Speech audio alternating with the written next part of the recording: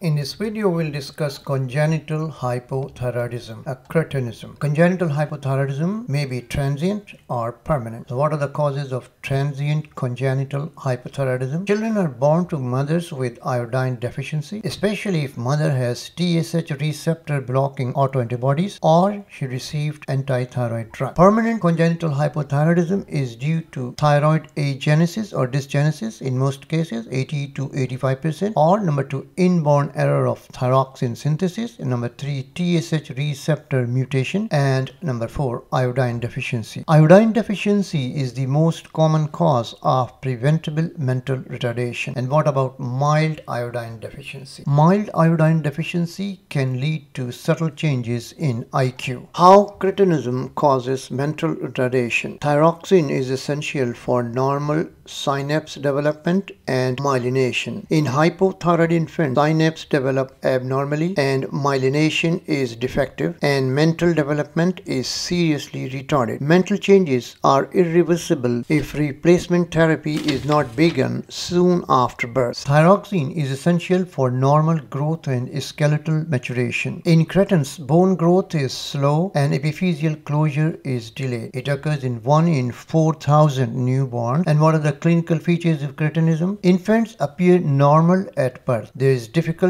in feeding, hypotonia, prolonged jaundice, large tongue, and umbilical hernia. Large tongue also occur in Down syndrome, where there is mental retardation also. And concomitant selenium deficiency may also contribute to neurological manifestations of cretinism. Other congenital malformations are 4 times more common, especially the cardiac abnormalities in cretins. So what's the BMR? In athyrotic humans, BMR may fall to about 40. Diagnosis and treatment. The neonatal screening is mandatory to prevent the cretinism, which is due to iodine deficiency. It is done by measurement of TSH or T4 in heel prick blood test. Lifetime thyroxine treatment with T4.